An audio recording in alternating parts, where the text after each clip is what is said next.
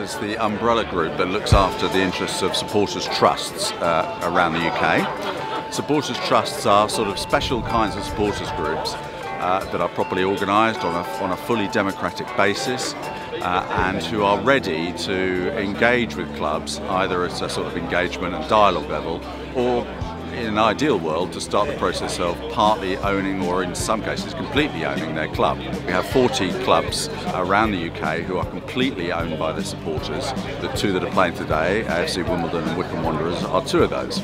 I was involved early doors with the start of the Wimbledon Independent Supporters Association, which basically gave rise to just the fans getting a little bit more organised to protest. We had supporters clubs, which were your usual sort of supporters club, you know, picked a player of the year and donated the odd couple of quid to the club to make themselves feel warm and fuzzy.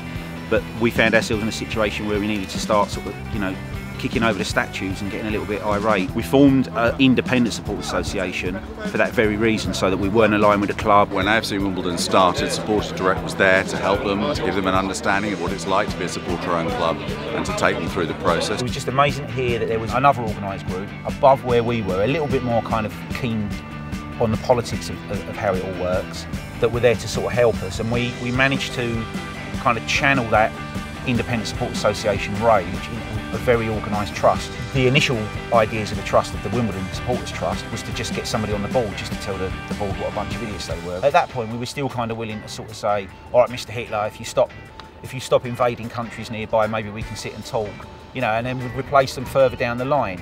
But we weren't setting out to own a football club and run a football club. We were setting out to get fan representation, which I think is the key for where all this starts. Well, if a group of fans decides that it wants to become the owner of its club and has found a way of doing it, and there's enough interest and there's enough support around the community for that to happen, the next question, I guess, is how do we do it? In the case of Wycombe, who have been supporter-owned clubs twice in their history actually, and are now, the most recent thing we've done, for example, is to help them with a very large and very successful community share offer that they've just launched.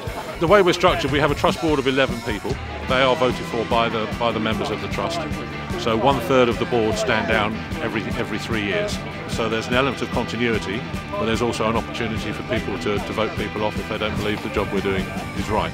The way we've structured things at the moment is we have a chairman of the football club who is responsible to the trust board, and therefore we give him day-to-day control of the club, because we believe that is the right way forward. We have launched a community benefit share scheme. That is designed to get the funds to give us the stability to go forward, so that we're not reliant either on borrowing money from individuals or from banks. And that has started off, we've got pledges of 700,000 against a target of 2 million. Most fan ownerships occur at a time of crisis at the club. We had a very fortunate kind of timetable where the decision was almost made for us. So we're all sitting pensive waiting for the FA to do the right thing and say, you know, moving a football club 60, 70 miles up the M1 and creating the first ever British football franchise is a load of bollocks. And of course they're the FA, so they didn't. And we entered into the process knowing that we couldn't reverse the decision. You know, that was one of the binding conditions. And we said, well, we'll start a new club. And it was kind of that off the cuff, you know, well, we'll start a new club. And we did. So by the time it got to that, we were literally on the phone to the London FA saying, hello, we're going to start a new club, what do we need to do? You know, and there was a famous post-it note I wish I'd kept, because it'd be quite nice framed, where I was scribbling down corner flags and medics and offence and stuff like that. You know, we had literally no idea what we needed to do. The number of volunteers is 300 to 400, I don't have the exact figure at my fingertips, and they do everything from picking up the litter after a game through to helping us to design a stadium. We're hoping that the planning decision that we're waiting for on the stadium will be delivered end of May, and hopefully this first brick will be a year from today.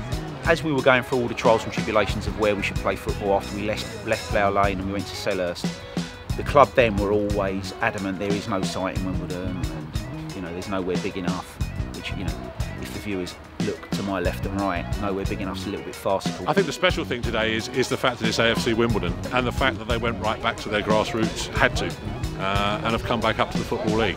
And I think every football fan sees that as a huge achievement, and they should be rightly proud of what they've achieved. It is about fans being involved, and that's what makes it so special. For all the things we've been through and all the games we've won, and I'm talking about getting promoted to the First Division, winning the FA Cup, you can take them all, and I'll swap them all for owning our own stadium and owning our own football club, because that's proper fairy tale stuff, that.